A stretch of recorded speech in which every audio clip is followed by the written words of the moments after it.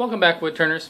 Today we're going to go break down some stock that I got from a friend of mine. I got some limbs and trunk segments that I'm going to turn into some bowl blanks and some maybe some other spindle blanks, tool blanks, whatever, using my little Craftsman electric chainsaw. So let's go do that.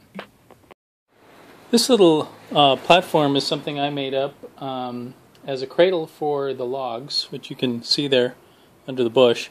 It gives me a place to securely hold the logs during cutting, and also helps protect the chain.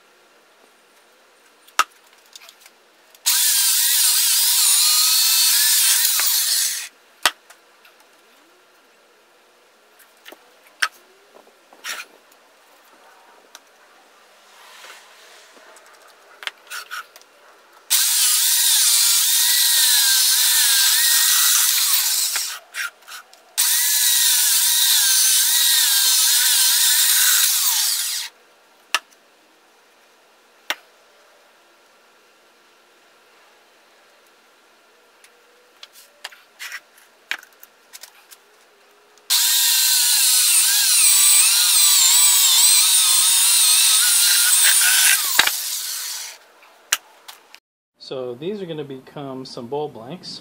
I'm going to cut the blank rounds out at the bandsaw, but I'm going to go ahead and process the rest of this lumber into what I think can be usable. Alright guys, this is my keeper pile. So you can see I got a couple of crotch pieces in there. That should This should make for some nice bowl stock. Some of these ones that haven't been split in half, I'm going to do that on the bandsaw. Over here is my scrap pile. So these are the things that I took to remove the checking on the ends, and a couple of other pieces. You can see that one's splitting up pretty nasty already. So those are the burn pile. So all in all, I don't think too bad for a quick few minutes of work. Another few minutes on the bandsaw, and then we'll seal them with some anchor seal to start the drying process. Alright guys, what I'm going to do now is mark some of these for center, the ones I can cut up into rounds really quickly. The others I'm going to have to cut in half before I do that. But just to give you an idea of what I'm going to be doing, I pre-made this set of discs that I keep here under the bandsaw.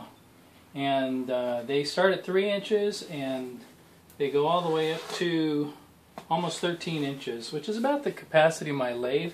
I'm not going to try to push it really much beyond that, so I think I can in general get up to about a 13-inch bowl off there. So some of these I'm just going to have to go through this trial and error as far as finding a size that I think is going to work. That one looks like it could be about a 7-incher right there. So I have already, the holes are drilled in the center, so what I can do is I can take this, it's actually a roofing nail, and tap it right in the center. But what I'm going to do is I'm going to do that on the other side. So this is just to give me an idea of how nice a big a bowl I can get out of this. I'm going to turn it over. I'm going to center it up that same way, and I'm going to tap this in here. Okay, now you can see that this is now ready to go to the bandsaw to be cut out for the round.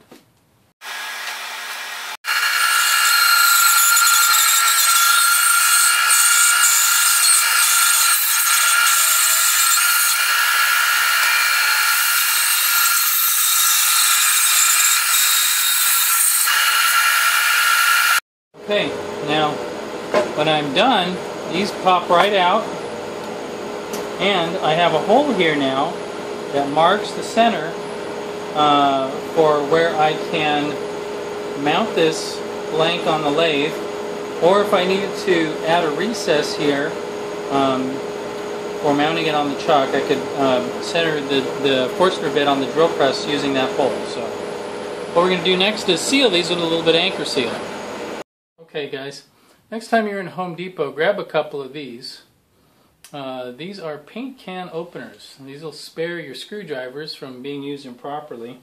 And they make opening the paint or anchor seal, whatever you're using, something that's really easy because it provides a lever action that doesn't mess up the rim of the can. So one of the other things I wanted to point out is, so there's the anchor seal.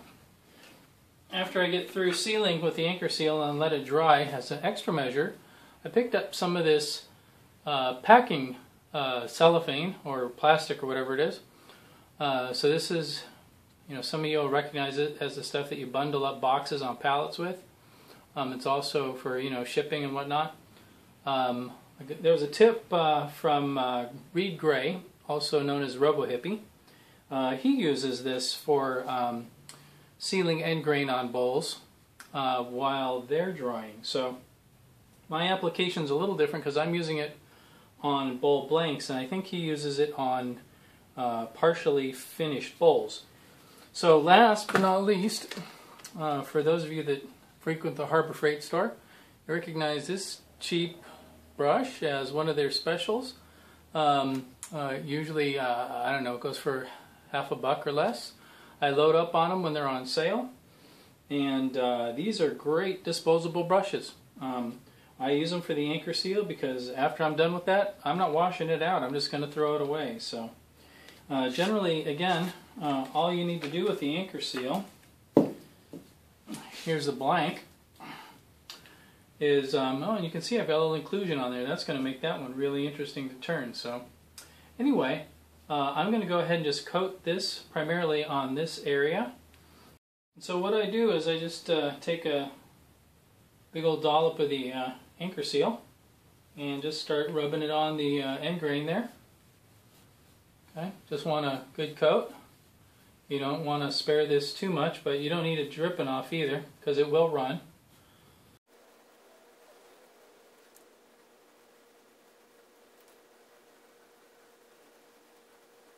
Okay, I'm going to hit the face grain of this one too, because it was from crotch and it's got some wild grain in it, so I don't want it to get too split up on the face of it because it just might do that. I've had some do that to me. So I'm going to go ahead and just do a coat like this, just like that. Okay, and that one is done. Now it just needs to dry, and once it has dried again, I'm going to wrap up the end grain with the cellophane, not the face of it. And then I'm going to put it out in that little shed and let it dry. Okay, for a piece like this, which I need to cut down the center to remove a small portion for the pith, I normally check for any other natural splitting that's going on here because that's where the log naturally wants to open up. This one I'm getting lucky. I think I see a little bit right here, and it's negligible. This side I can't see anything, so I'm going to look for what would produce the best bowls. Sometimes I'm looking for deep, sometimes I'm looking for width. This one's actually fairly round, so I'm going to go ahead and just get the bandsaw set up for, that's a good height right there. Okay, and we're going to just saw this right down the middle.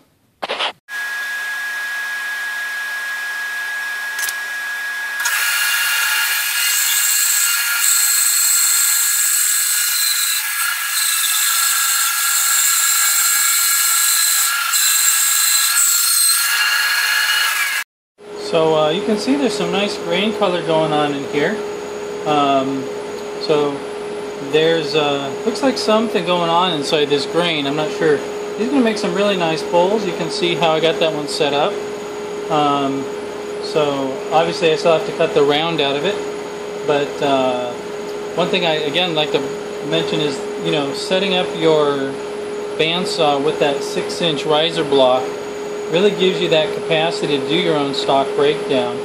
I want to say that the kit for this ran about $100, but overall that probably saved me having to buy a larger bandsaw, which again I might do someday. Alright guys, so now that this anchor seal is dry, I'm just going to take this plastic wrap and put it on here nice and tight. Make sure that I get a good stretch on it, like so. And then I just give it a wrap or two.